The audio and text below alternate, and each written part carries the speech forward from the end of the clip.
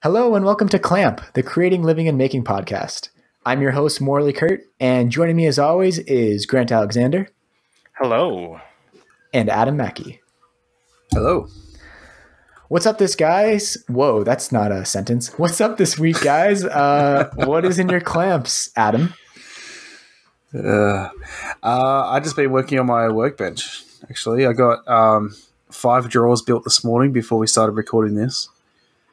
And I've got another 5 to go. Pretty over making drawers, to be honest. And then I've still got to do the drawer runners and the drawer fronts and the inset drawer pulls and everything. Yeah, let's get there. A lot of repetitive work. And then paint everything. Fun. Dang. What about you, Grant? What have you been up to this week? Well, I wasn't ready. I just looked at our notes and I was third on the list, but apparently I'm going to go now. I just saw Morley put himself in second, so I was all braced for going last and having a triple nice segue. Triple goof. Yeah. But I have been working on... well, one thing I did this week is I shot a short interview with another channel, and it's going to be out in May. It's the Make or Break channel, and I'll talk about it more closer to the release date. But that's what I've been working on. I kind of set up to try and minimize some echoing in my garage. I set up some blankets hanging from the garage door and set up my ring light and everything. Tried to make it a really good looking thing. Hopefully it turned out, and hopefully the audio is up to snuff. I don't know. Some people are very picky about audio, so we'll see. Yeah. Very nice. And then, the other thing is I was fixing a little toy car again because, of course, instead of replacing the super glue on both sides, I only replaced the super glue on the one side that broke off. So now the other side broke off, and yeah, that's what I've been up to. Nice. Well, apologies for mixing up all the order. Our patrons would know that I'm a little frazzled right now because Eden and I just got back from visiting her newborn nephew. Her brother and his wife just had their baby 4 or 5 days ago, so we just got to go see him for the first time from the other side of a glass door, but it was still very exciting. But other than the excitement of a new little human, I made a little project for Penny. We have a decommissioned fireplace in our apartment, which is a pretty common occurrence in Toronto and Montreal, and I think in a lot of other cities in general, with air quality regulations. They're outlawing the use of fireplaces in cities. So a lot of these old buildings, like the one that I live in, have fireplaces that you can't use anymore. I mean, ours literally has carpet going into it and it's all painted inside and the flue is all sealed shut. So it's this kind of like awkward little space that is really ripe for doing something with. So I basically built this plywood insert that has like tiered shelves on it that I covered with carpet to make a little nook for Penny. And with a little bit of catnip, she loves it. She actually went up and explored it before I put the catnip on, but that was like at 10 p.m. at night, so it didn't make for fantastic filming. So to get the bit for the video, I had to do a little bit of luring. It was just like a really fun, quick little project. It was nice to do some woodworking after I've been working on the computer a bunch for various things. Yeah, it was a nice, quick project. It was really cool to see how much you've expanded even if like, I know you're working in the little garage there that you may not always be able to work in, but how quickly you were like taking over spaces in this new place. It was really fun to kind of see, it's interesting to see you like expanding your workspace, and I can just see so many possibilities now with what you can do. Yeah, I guess this was the first one where you actually see the first video where you see the inside of this workshop, because I didn't really do anything in here for the bed drawers. Yeah, I'm pretty quick to move into a new spot and start using things. as I think a lot of us are who do the makery things. I meant to watch the video before we started, but then I got distracted playing Fortnite. It's all good. I'm sorry. I was like, I got to spare 40 minutes. Yeah. So in my since I ruined Grant's fabulous segue in my post baby frenzy, I guess I'll just do a really stilted one. I had a topic for this week that I thought would be really interesting to talk about. Something that I've come to recognize is that I can build a lot of barriers for myself, even when I'm not thinking I am. Sometimes I look up one day and I'm like, wait a second, I thought I couldn't do this thing. But all the reasons that I couldn't do it were just these like little self-imposed barriers that I just put up because of some fallacy that I built in my head. I mean, it's a long-winded way of saying getting out of your own way. Like when you figure out how to do that, I feel like it really just blows your world wide open. And I thought it'd be a really cool thing to talk about because I think we all have experience doing that in little things and in big things and in projects in our lives. Have you guys had any experiences with that recently? Well, I would say that I've been experiencing that a lot recently. If anything, I'd say that one of the biggest barriers that I find myself doing is that I say to myself, I only have 10 minutes. So instead of going and doing something productive, I'm like, I'll just go on Instagram for 10 minutes. I'll go watch a 10-minute YouTube video, which really means scrolling through YouTube and not finding a video that's the right amount of time. And and then like, oh, they're all 12-minute videos. So I'm 12 minutes. Oh, no. And yeah. So what the barrier I build for myself is not realizing how much I can get done in a small chunks of time. Like I do that all the time. We started a little bit late today. And so we had an extra 30 minutes between when we normally start and when we started the podcast this evening, and I decided to fill that time with a little bit of work. That's when I was fixing the car. I also fixed one of my dining room chairs, which just like, poured some glue in a crack and clamped it back together. But I think one of the big things for me is going, I don't have time to do that thing, and not realizing how much time I waste. And I know it harkens back to my New Year's resolution of trying to be more intentional with my time. But I think I need to kind of amend that and think about it more as like try and be, if you can be productive, like, because I'll just give myself a pass too often is basically what's ended up happening. I'm just saying, don't worry, you can waste those 10 minutes. Don't worry, it's just 10 minutes, right? But in the past I was using them. And now I don't know. I'm not. So yeah, I think it's really easy to kind of like trivialize things that seem simple, being like, oh, well, that task will take me no time at all. So I don't need to do it now. Let me focus on like these other things that are going to take more time and energy and effort. And then you've put off all like a million things that are all simple, but cumulatively, then you've built this mountain of procrastination. Yeah. I think it's funny that you talked about building barriers, and I think about it like it's really funny that makers are still building even when they're not doing something. We're building barriers to doing things. I just think it's a really funny like turn of expression to go with what we like to do.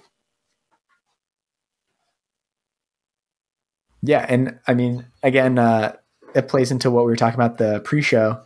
It's like rather than finish a canoe that you might want to start building, you just designing a complicated winch system so you can pull it out of the way and take even longer to finish it. It's like, I mean, it's a curse with creative people. It's like you find every excuse not to do the work until at a certain point, you just have no choice but to do it. I can't remember who I was listening to who said that. Sorry, Penny's trying to dig something out of a crevice.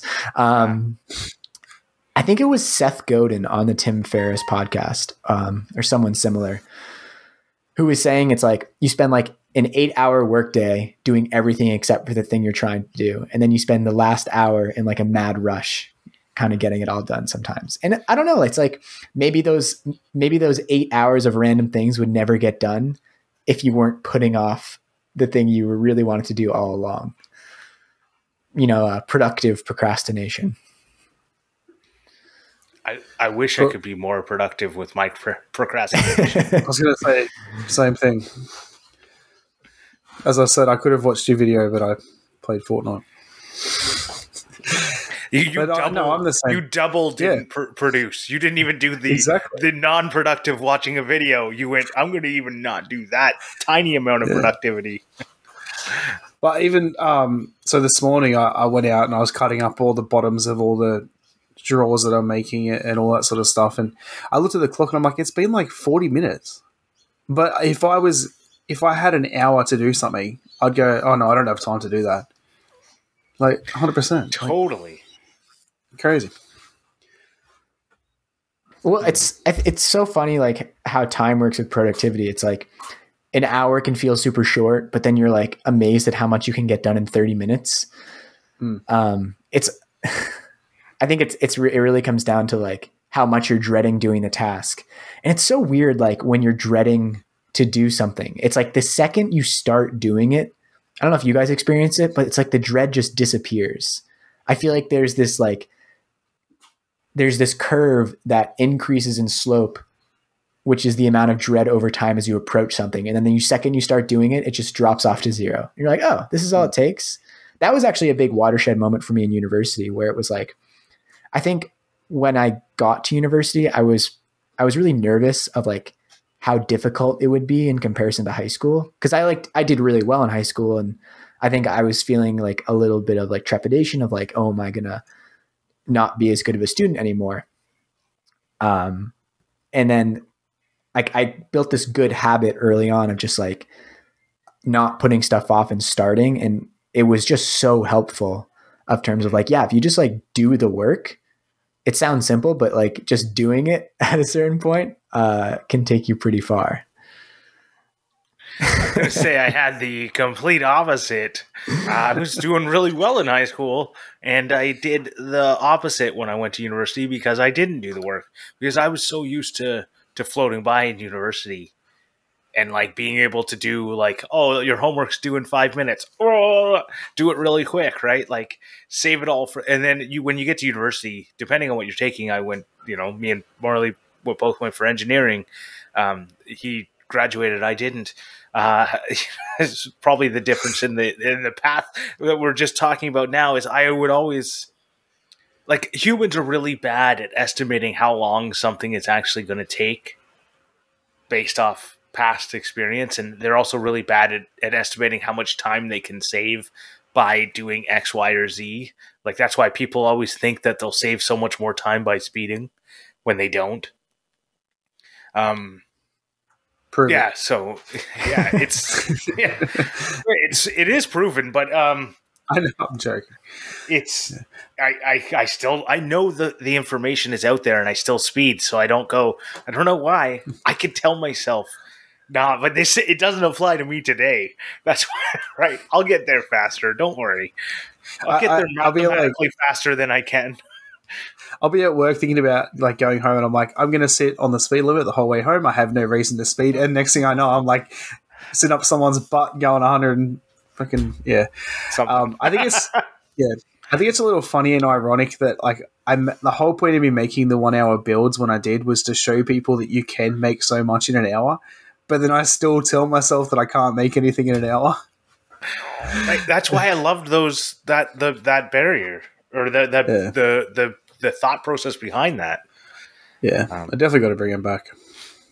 So, outside of time, was there something else? Because we've kind of gone down time a lot, and I think there's other barriers, I'm sure. Yeah, and I think making out of a small space, like I have to deal with barriers pretty constantly. Like most of my making is figuring out ways to overcome barriers. It's like I was on Clubhouse a bit the last couple of days. There's been like a ton of makers that have been joining it. And so like there's been a lot more makery conversations, which are really fun. And it's like a lot of times I find it like difficult to relate to people because they're talking about like how to like set up your table saw and like in feed, out feed. I'm like, I don't like, those aren't even things I care about. Cause a table saw, I'm not going to get a table saw. But with like making in a small space, I still find that I build barriers to myself within that, even though it feels like I'm overcoming them in every project. And it's like, I think sometimes you find yourself in a rut and you don't realize that like everything has changed. It's like moving into this new place. Like, I think in some ways I'm still operating like I was in my old apartment where my workspace was a corner of our living room and I had no outdoor space. And now, like, it's really nice having all of this space, but I haven't really fully blown open the possibilities of having access to the outdoors and having a separated room. Like that, it really changes a lot more than I think I realized earlier. And so I'm trying not to like just be the same, but in a larger space, but, you know, kind of fully take advantage of it. So I think in trying to get out of your own way, it's also important to like ask yourself questions and to avoid complacency.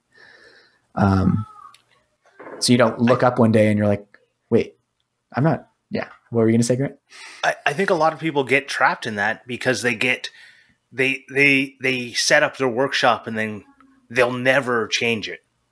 And they'll work around like having to step around 15 different things and step over a bunch of like extension cords. And they're like, well, that's just the way it is. Yeah. Right. And this isn't like a like Ja Rule song. This is like real life. So, you know, that's not just the way it is. You can change stuff. And I think like that's a lot of times like you can take a step back and try and become like a barrier people often like talk about that. I think, you know, it's similar to you. It's like the small workplace or whatever your workplace doesn't work for that thing. Mm-hmm. Right. And it's like, but it can, right? You can if you need to, mm-hmm. right? Like I think about Al's Hack Shack building the Big F table. The table he built was bigger than his shed. So he built an extension on his shed, right? A temporary extension on his shed so that he could build this table. It's like, you can do it if you want to. If you ever need inspiration for working with limited tools in a small space, just watch videos of people making things in developing countries. Totally. Like those are so like primitive technology is one thing, but people like I saw this video on TikTok of a guy got like a wrecked semi truck and with like a MIG welder and mallet and like Bondo and just pure elbow grease. He like refurbished it to new. And that's like one of the things I really enjoy about traveling. I think like living in the country that you grew up in, you so take for granted the way that things are done. But when you go to a different country, especially if it's like not close to where you are, like if it's a very different culturally, you realize that like so many of the way that we do things are just because that's how it's evolved, not because it's necessarily like the best way of doing it. Like people really make do with anything. It's exactly what I was going to say. People will make with like on their lap. That's the only spot they have, right? Like, so then they developed a system where they like a Swedish lap vise is a great tool that's like that. It's a little vise that you control with your feet for doing wood carving and it's like spoon carving. It's like one of those things you just go like, if the will is there, you can do it. And so I think if you're coming up with barriers, I think really you need to look inside you to figure out whether or not the barrier is external or not. Because I think a lot of times when you're coming up with barriers that are stopping you, it's probably because you don't want to do that thing anymore. Yeah. Yeah, it's an interesting point.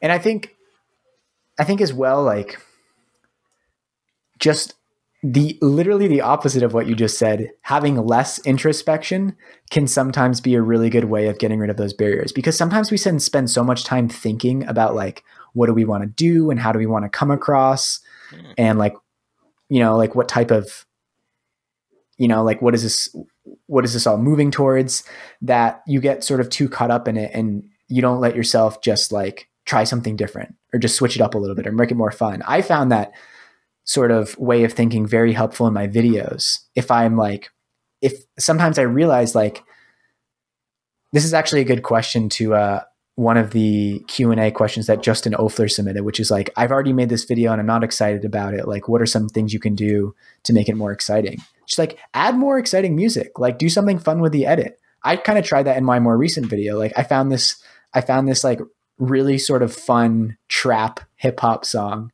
that was a good bit more intense than like other songs I've used.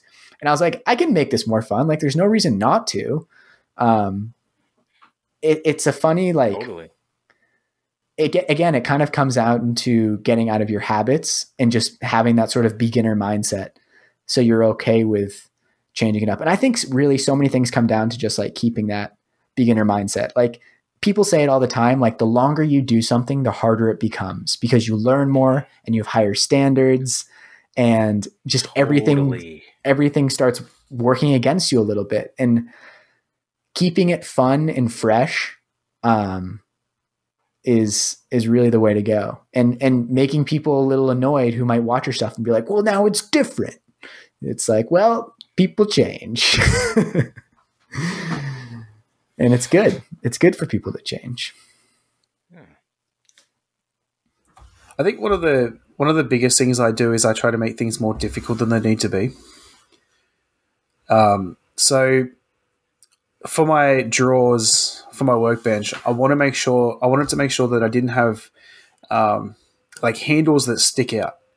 I wanted them to be flush with the front of all the drawers so I don't get caught on them and all that sort of stuff. And then I started looking up inset drawer pulls and I'm like, they're like $10 each. Like that's $100 for my workbench. Like that's so much money.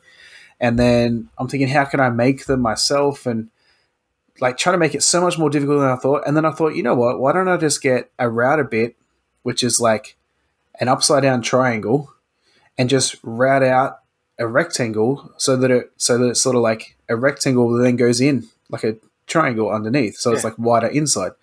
Well, first my thought was to use like a T-track bit, but then I used the triangle bit, and it's just so simple and easy and like pretty much free to make.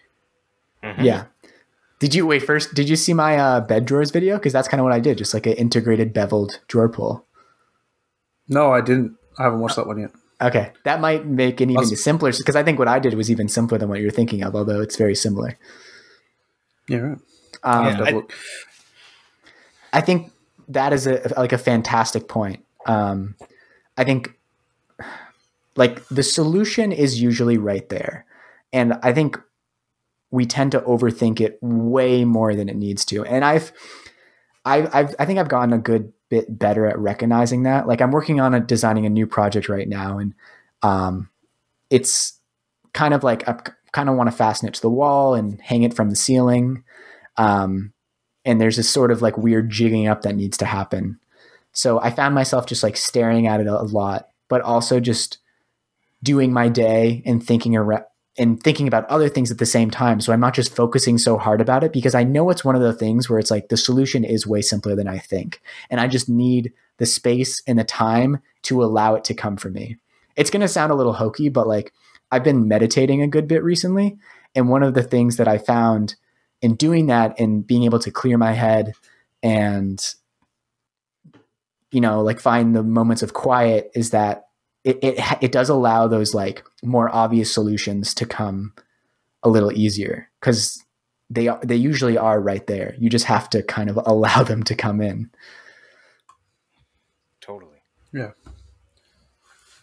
And I've heard a lot of people talk about meditation lately, actually.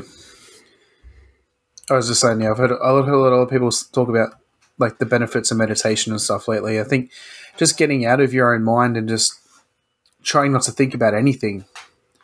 Well, not think about anything, but you know, like, I don't know, my mind's just going 100 miles per hour 24/7. Yeah. So I'm trying to just slow that down and not think properly.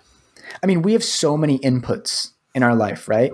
It's like, if you think about how many like maker videos and things you see throughout your day, it's like, I must have seen something that's going to give me a solution to this problem. And sometimes you need to just like stop and live in the moment and try to quiet everything down to allow them to come to you. And it's kind of funny. Like I found it can be a little counterproductive sometimes trying to meditate, and then you realize something as you're meditating, and then you get excited about it and you're like, oh no, I want to go do that thing, but I'm just getting into a good state. So I think a really good tip I heard about meditation is like a very essential part of it is the getting distracted and then coming back. And you shouldn't feel like that's incorrect, but that is just part of it. It's like you're constantly just pulling back to the now. It's cool. Like I think there's a lot of benefits. I think it's worth trying. It's an interesting experience for sure. Totally. Definitely.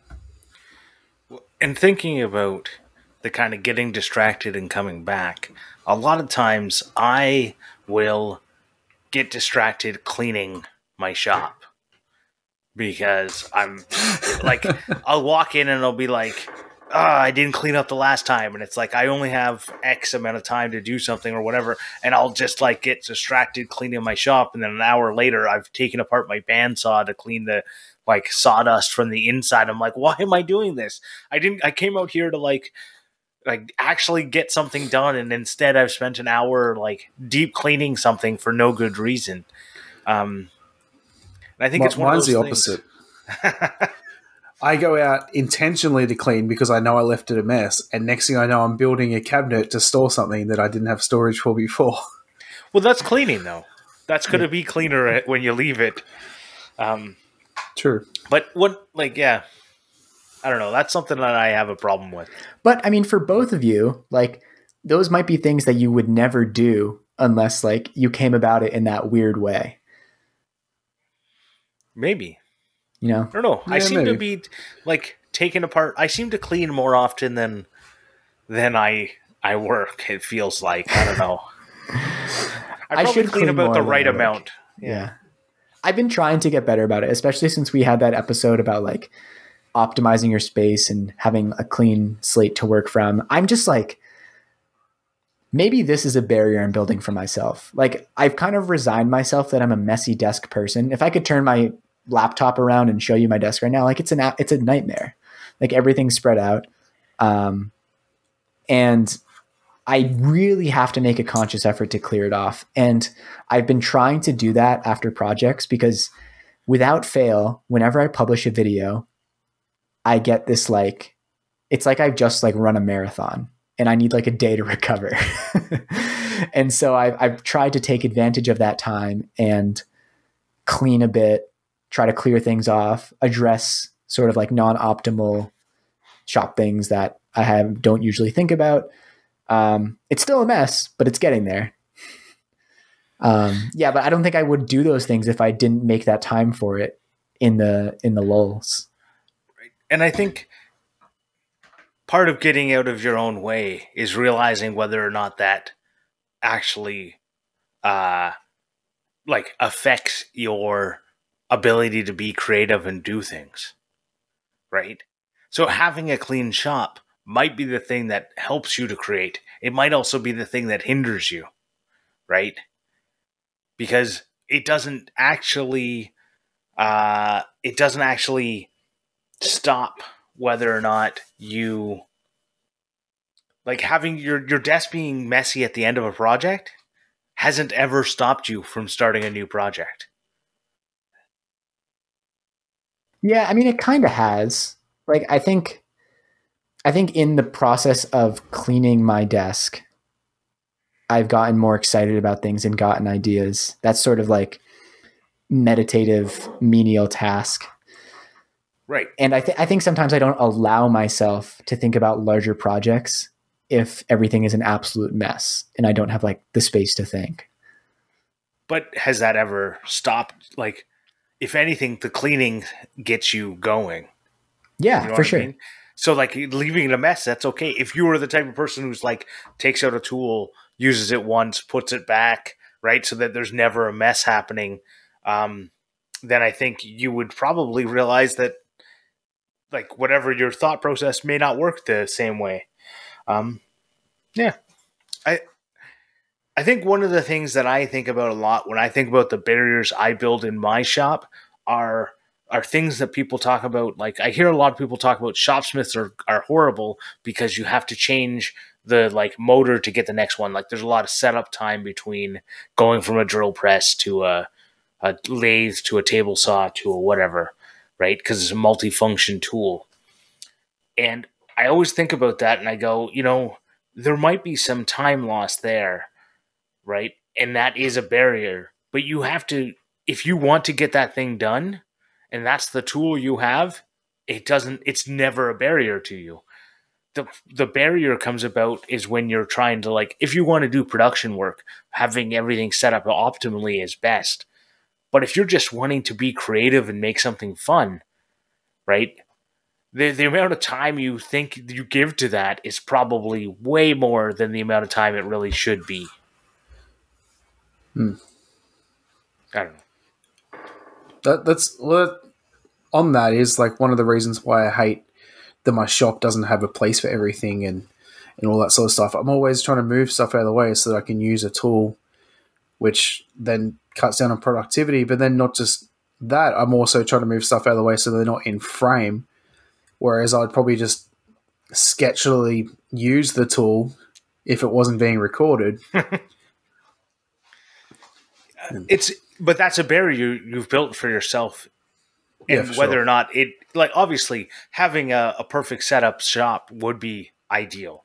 And there's I agree. It would be best to have every table. I'd like to have 2 table saws. I'd like to have 7 table saws. Everyone has a different size blade on it. You know what I mean? Like, I'd love to have a saw that always cuts straight and yeah. A rip blade, a crosscut blade, and 15 different dados would be perfect, right? Like, of course, but that's like a ridiculous thing. But if you like I used to worry so much about changing my saw blade when I needed to go from like the flat tooth grind to the like normal like glue line rip blade, and then I just went, you know what? It's literally like 13 seconds. Stop worrying about it. You spent more time worrying about it than it took to do the thing. Just do the thing. That right there, I think, is a great point. Once you stop just worrying about it, the amount of time it takes to actually do the thing is a fraction, even if you're not set up perfectly. Like I have 2 batteries and I have 4 cordless tools. So I'm constantly like switching batteries, and it seems like it's this little barrier. But once I start going, like I can switch out batteries like I'm a gunslinger. Like it's all good in the end, like you can, humans are so adaptable. Like once you find yourself in any situation, you start messing around a little bit, like it's all good. You can switch things up. You can change bits pretty quickly. I remember when I first got a battery, like back in the day, battery powered drills did not last as long. And I remember... No, they were rubbish. They were complete rubbish. And I remember thinking, why would anyone ever do this when you could just plug it into a wall, right? And it would go forever, right? Yep. And now there is nothing that would get me using a corded drill unless that was the only thing that was available. I think I'd rather use a hand-powered cranky drill than the corded drill because it's at least cordless. The only corded hand tool that I use is a circular saw, and that's only because my battery-powered circular saw was pretty rubbish. But I don't think there was anything actually wrong with the saw. I think I just needed a new blade, but I told myself there was something wrong with the saw, so I just bought a new saw. And haven't had issues with the one I have, so I also was trying to cut down pallets, so that probably didn't help. But, yeah, I think another on the topic of like getting out of your own way. This is something I've like really grown with in making videos, and mostly in the areas of recording voiceover and recording on camera stuff. Like I posted it to my stories. There have been times where it's taking me like 40 takes to get a cut right, or to get a little segment right. Like, no lie. Sometimes it takes that long. And sometimes a take is like 2 seconds of saying like, and once that was done, but I say those 4 words, I'm like, well, those 4 words don't sound right. I need like a different transition, or this isn't what I want to say. Like, this is too just like telling and not showing. And so sometimes I need to just workshop my way through it, and it takes those 40 takes. But sometimes it is literally just, I am working myself into a ball of frustration, and I need to stop, stand up, do something else. And sometimes I just need to come at it tomorrow. And I think recognizing those times is really beneficial. And, it's funny. It's like, I think the more times I stand up and just leave it and come back, like the less I have to do that in the future. Because you start sort of like getting better at being a little more chill about it. And sometimes if you're really like frustrated and kind of tense about something, the more that you do it, just the worse it's going to get. And I mean, that's the definition of getting out of your own way, is literally knowing when to like stand up and say like, nope, this isn't right. And that's something I see anyone who is experienced in their space, they know when to do that. Like, I noticed that when I was working at the set shop. If an operation didn't feel safe, it didn't feel right, like the carpenters would know. It's like, nope, we got to stop. We got to step back and reevaluate. And it's really important to recognize that when you're like zeroed in, but you shouldn't be zeroed in. You need to take a step back and kind of, or else you cut off your pinky finger or something. Exactly. Yeah. And you realize that there's nothing supporting that ladder. I was the same when I started trying to learn Fusion as well. Like, I'd be halfway through a project and get frustrated with things not going the way I wanted it to. So I'll just stop and come back at it the next day. It's one of like the most magical things in life. The fact that sometimes stopping something for a week, you can come back at it better than if you had spent a week working on it. Yeah, for sure. That happened to me in high school when I was pole vaulting. Like, when I was going through one of my biggest growth phases, I went on vacation for a week, and my coach was like, wow, you should take a week off more often.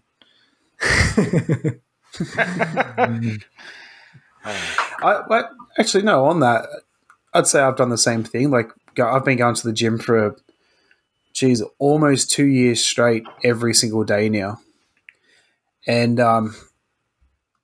And yeah, I took a week off and I came back feeling so much better. Able to do more, had more flexibility. I'm now thinking I need another week off because I feel like crap again. But yeah, my old age is really catching up with me. I need the rest of my life off. I think it's one of the problems with both our culture and us as humans is like, we feel like we need to be busy. And sometimes like being busy won't cause you the most progress. It's kind of like the 80-20 principle. Like, if you take a step and look back, it's like, was spending those 50 hours during the week really as beneficial as like the 3 hours you spent doing that like one particular thing that just like changed everything else? Obviously, identifying those things is incredibly difficult, but just being busy sometimes like is not the answer. Like, rest is really good. And sometimes allowing yourself to just wait a little bit or take a moment, if it's not feeling right, is like really the thing to do to get out of your own way. Totally. One last thing I'll talk about is that I find is that often I'll say, I don't have that tool. When I don't have that tool, I go, I can't do that thing. Oh, you're one of those people. So yeah. If I had $10,000 worth of tools, I could build that too. Well, no, I've never actually said that but there's some things like I don't have a welder, so I can't weld. Yeah, right. It's a big difference. Like, there's a bigger like I see someone doing something on a CNC and say, I'm pretty sure I could have done that on my jigsaw. Why do you use that stupid tool to do that thing? Right? It took you like more time programming the file. If you were going to make something once, it can take you more time to program the file than to cut it out with a bandsaw or a CNC. Right? On that, I was listening to was it either last week's or the week before's episode of Making It, and Jimmy was talking about the guy that runs the Table Legs website, whatever it is. Yeah. And they don't use CNC because it takes too long. Yeah. Well, yeah, because they basically just have leg profiles cut into high-speed steel. And but they just pull the entire leg profile in one pull. And they've been doing that. It's the same with a molder or a shaper, right? Yeah. It's the same sort of thing, just bigger because it's table legs.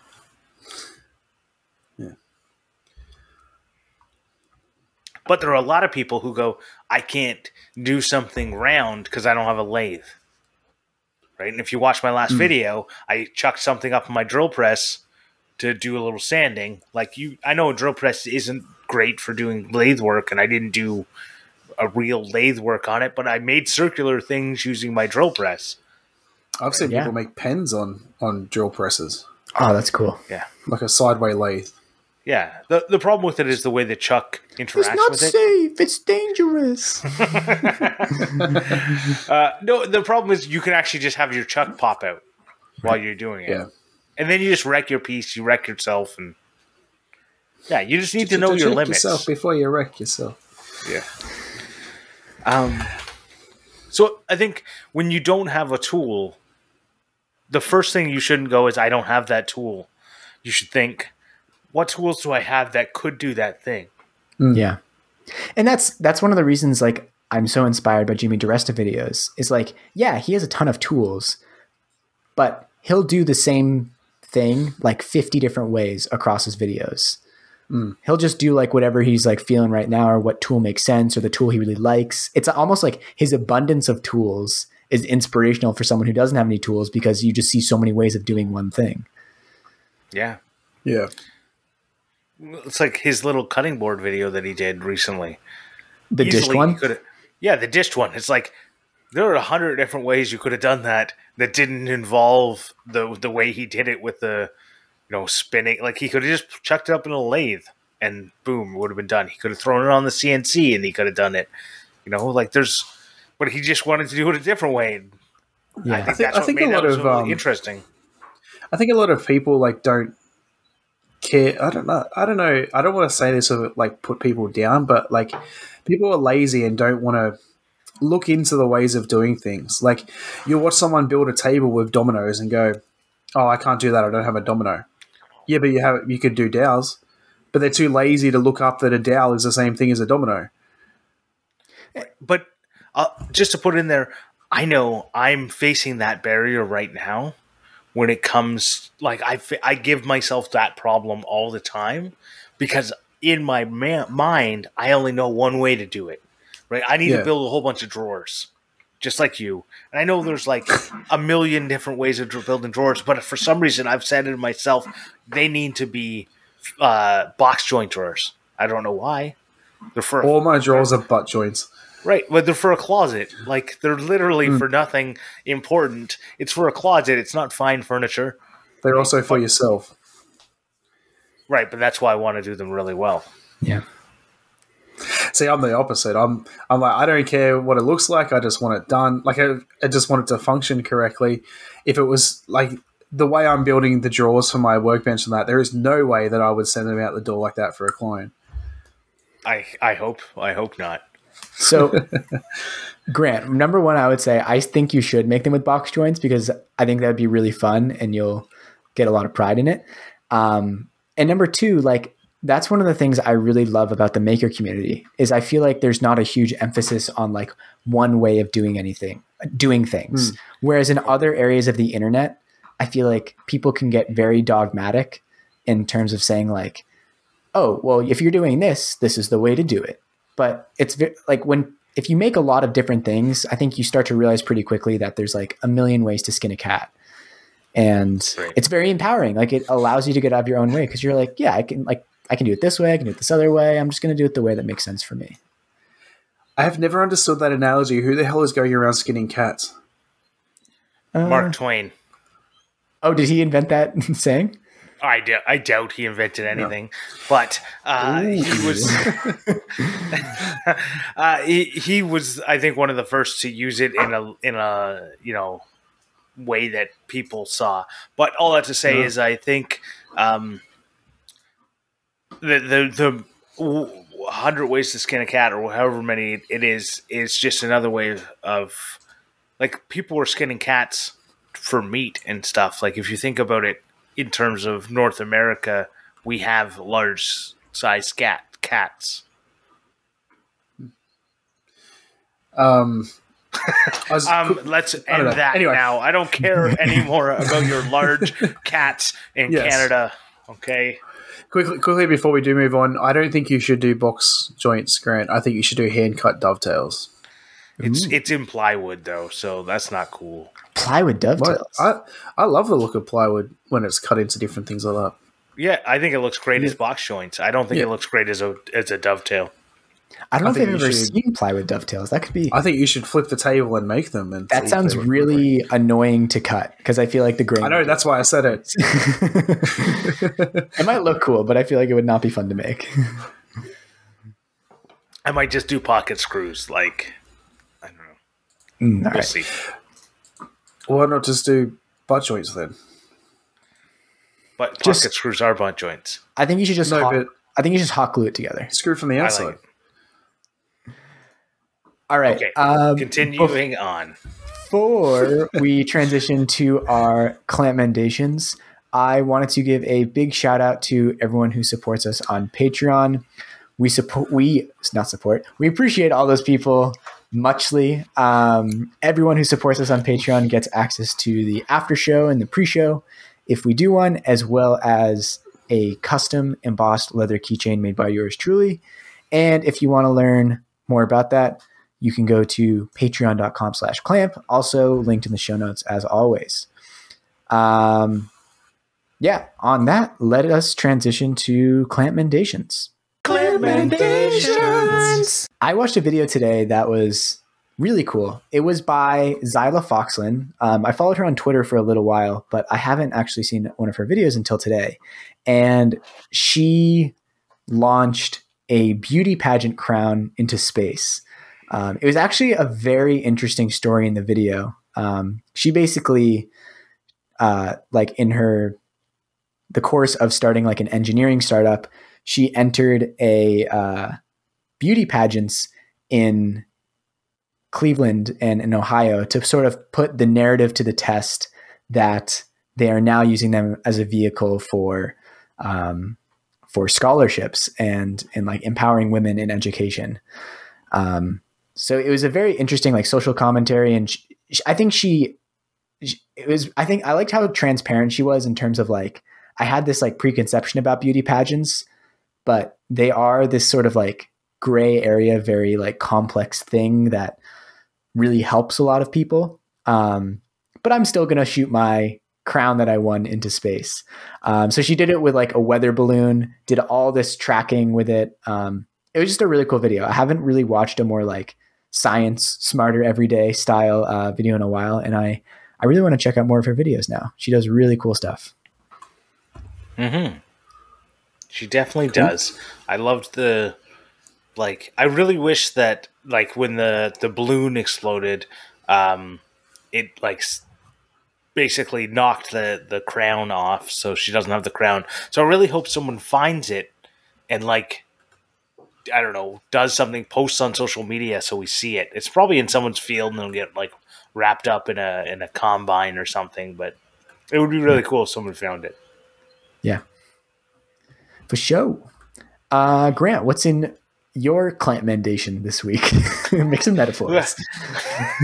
I would like to put in everyone else's clamps. There you go. I'm Clampmendating. Dean Duplantis, he put out a video, an Instagram post about his little, he made like a tic-tac-toe game. It's his entry into the Because We Make Podcasts Unwrap a Project Challenge.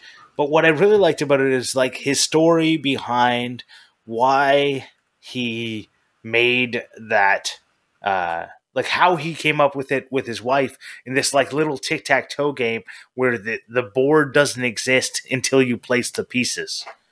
And I just thought that is such a great idea because tic-tac-toe is Like whoever goes first wins or ties.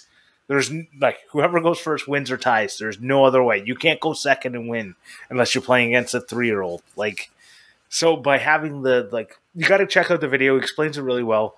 The board moves around, right? You decide where the board is based on where you place the X's and O's, and go check it out. It's really cool. Sounds really cool. Cool. Well, mine this week is Zach Builds put out a tool stand. It's pretty much just a cabinet on wheels, but to hold his, I don't even know what they're called. There's like a thickness of it. It's a sander. Drum sander. Drum sander. So what's the one that moves up and down like with a bed? That's a drum. Isn't that a drum sander? Yeah, that's an oscillating drum sander. Okay. Anyway, it was just really cool to see how he built the cabinet because it had to hold so much weight. So, like, trying to get past that engineering feat of, like, you can't just put butt joints together like I'm doing for my drawers because there's no way to hold that much weight. Mm-hmm. So, yeah. Yeah, it was a good video. All right. Well, at this point, we would read a review of people reviewing our clamps, and I would do it in a textbook accent of wherever they gave me. But unfortunately, this week, we do not have any reviews to read.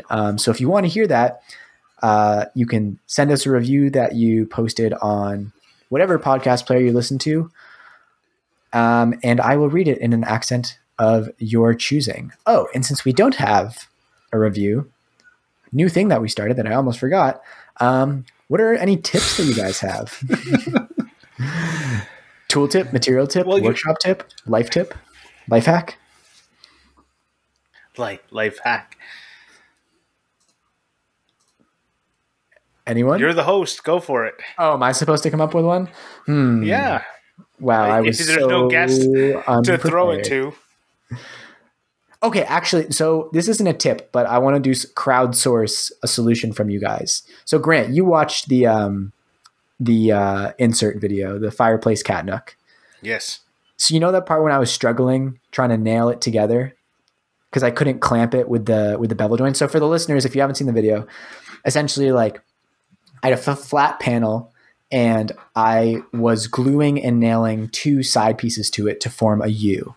But I couldn't clamp the side pieces directly to the back because they had a beveled front. And if I clamped it, I would crush the front. So, like, it was very awkward to do. And I'm curious, Grant, if watching it, you were like, there's a much easier way to do that. Because I feel like I didn't do it in the best way. But in the moment, I was like, this is the only thing I can think of. So that's why, like, a miter joint or a bevel joint is like one of the weakest ones, is because you really need to have 4 corners to do it. Right. I mean, this wasn't a joint. It was just like an aesthetic edge. Right. But that's why, because the whole clamping thing is that they push each other away. Yeah. Right. So there wasn't really a better way to do it other than the nail gun. The nail gun, that's exactly what it's for. Yeah. It's so convenient for that, being able to just like hold things together. It's like a clamp. But you know what's funny? To reference back to our earlier discussion, I almost refuse to use mine because the air compressor is always out of juice. And if I had a battery-powered one, I would probably use my nail gun more often. But I absolutely hate pulling out the air gun and pull out the compressor, right? Like, it's just, like, frustrating to me. Like, waiting a minute. You should make it, like, a dedicated spot for your compressor and, like, a hose on a reel. Like, you'll definitely use it then. No, because I'll never turn it on because it's loud. And, like, that's like the best you can hope for is that it runs once a day, because it will always run once a day. But that's like, say, if I had an extension cord on a reel, I would use it all the time with the corded tool. Right. So I was going to say it in the after show, but I'll say it now quickly. That the other day, yesterday morning, I needed to quickly put a couple of strips of wood on where I stuffed up on my workbench. And my brad nailer isn't working, but I have a corded one.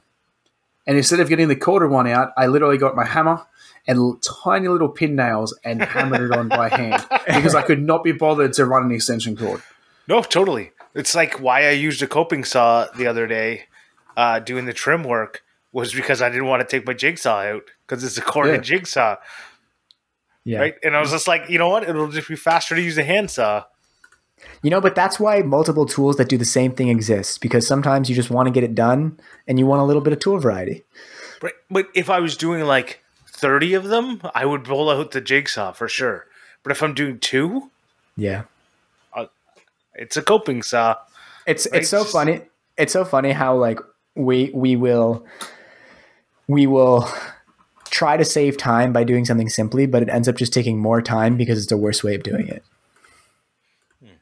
I do that all the time. If I had just like taken the extra 5 minutes to get a nice setup, it would have just made my life easier. When I think about that, I think about mechanic work and how often I have, like, instead of taking the 2 bolts to take the alternator off or something, it's like I work around the alternator and I like have my hands all twisted up, like ratcheting the wrench 1 click at a time. Click, click, click, right? And you're just like, or I could take 2 bolts off that are easily getting, like I could get to them with an impact driver, just, bzz, bzz, right? Pull the alternator out of the way, right? Yeah. Instead, I'm like, click, click, click. And it's like, it took you like 13 minutes to undo 1 bolt. And the other way, like if you could get everything out of the way, I've started just like, I one day, I took the entire engine out of my car to do something. Oh my God, do you have a winch? Yeah. Oh, nice. Yeah. I got it all. Got it all when it comes to car working on stuff. That's awesome. All right. With that, before we head out, I just want to give a big thanks to TF Turning for the theme song. It has become an integral part of the show, and the fact that he made it for us is really cool. If you want to see Grant's awesome cover arts, you can see them on Instagram at Clampcast. If you want to see tweets, you can see them at Twitter at The Clampcast. And if you want to see our beautiful faces talking while podcasting, you can find us on YouTube, and our channel name is Clamp. But you should probably search Clamp Morley Adam Grant, so the SEO works. A little secret for the listeners, my baby was here for a few minutes. See if you can find him in the YouTube clip. Yeah. Comment with the timestamp. Yep. And we'll give you a hearty pat on the back. Yes. I will give you a thumbs up in real time.